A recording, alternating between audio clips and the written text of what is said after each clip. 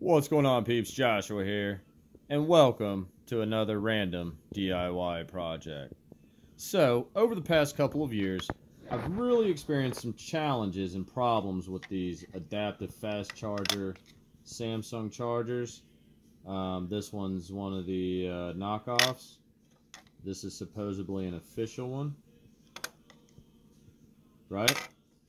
But they go bad, and they stop, like, pretty much charging altogether.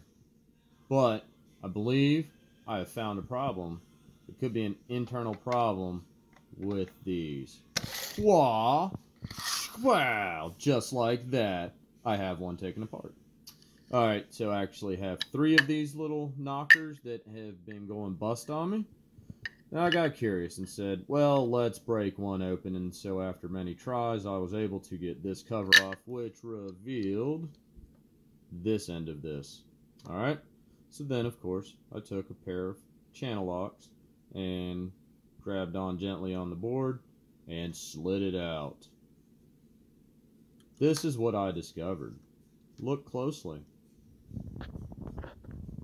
Do you see all that black carbon buildup on there? The heat that's transferred?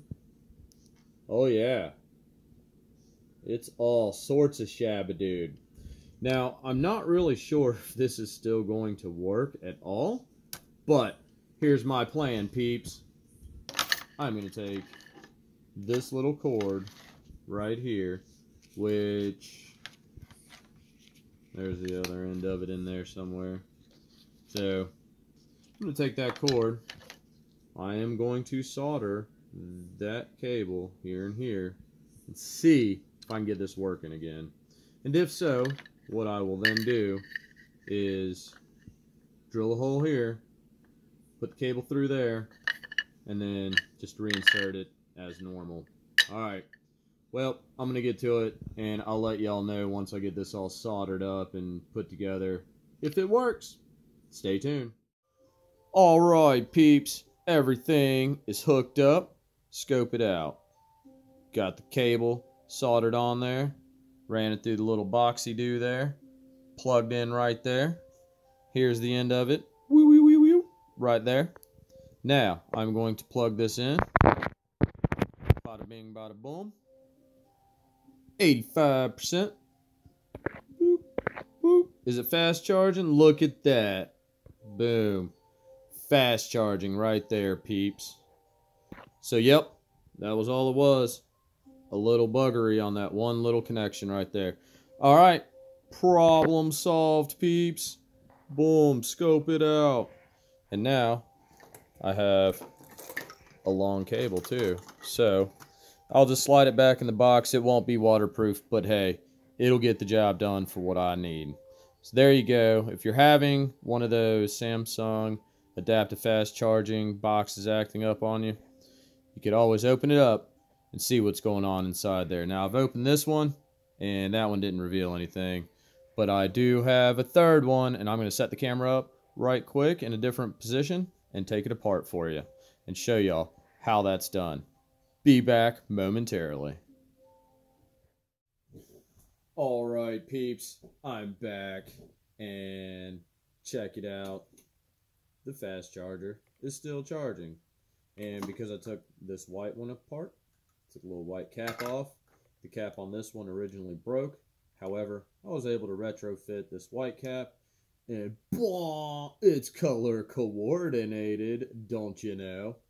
So there you go. Boom. Works brilliant.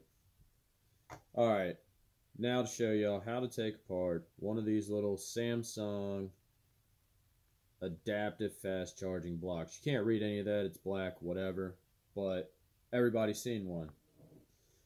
Alright, what you're going to need, boom, little super tiny flathead screwdriver, pretty straightforward. You're just going to come in here, right in the edge, there's a little groove, you've seen it before I'm sure, so gently stick the screwdriver in there and pry the cap out. Pry the cap off, just as such. Now, being careful because you don't want to mark up any traces or anything, but I think this one looks pretty clear.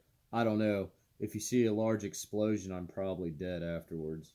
Anyway, gently grab the board and usher it out as such. And boom, you've got it all apart.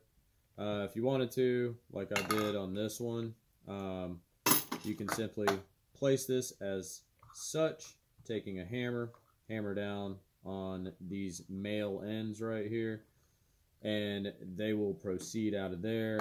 Then you can take a flathead screwdriver like that again, and then finish pushing them the rest of the way out. Then just drill you a hole, and you can run a wire through there as such. Yeah, doesn't feel hot or anything, so it's good. So now it was this one. This one was acting up, but unfortunately, which I had hoped to see, was maybe it was a similar problem to this one. It is not. Not at least anything I can see right away. So yeah, this one will require some probing. This one will require some probing. They look to be nearly identical, so maybe between the two of them, I can find something. I can see the board's a little bit different already. Yeah, so there's definitely a generation difference between these two boards, as there is different little traces in places. Haha, see what I did there? Hear what I did there? But yeah, so who knows? Whatever. I've got another fast charging block working great, and I still have, I think, 2 more. So bada bing, bada boom, good to go. Worst case scenario, these will get into the e-recycling. I can pull the capacitors off, strip the board down, recycle everything individually. Bam, done. Do your part, peeps. Upcycle and recycle. DIY. Fix your things, peeps. Fix them. Stop throwing them in the trash. All right. That's the best. That's another way to go love thy neighbor. Stop throwing everything away and fix things, peeps. All right. Now, truly, go love thy neighbors. Oh, and check this out. Here's a cool part. Boom. Whoop. Look at that.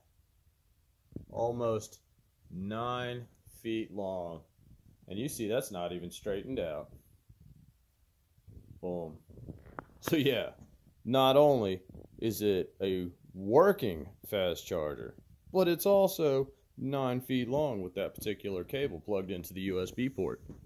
So bada bing, bada boom. There you go. Alright, I'm out of here.